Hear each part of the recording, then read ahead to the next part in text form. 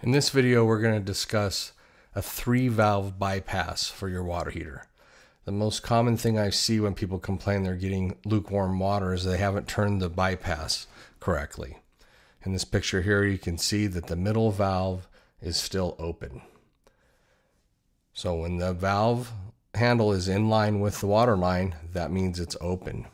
It needs to be perpendicular with the water line. Now that valve is closed. So what we want in this situation here is cold water to enter into the water heater, hot water to exit out of the top, but we don't want the cold water to go from the blue line to the red line. That's where the mixing of the temperature occurs.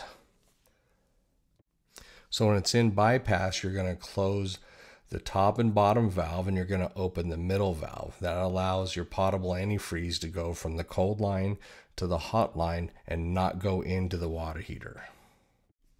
So just remember, anytime you touch these valves, you want to turn all 3 of them. So after closing the middle valve, letting the water heater heat up, we tested it at the faucets. We're getting a good temperature here, and I hope this helps out, and thanks for watching.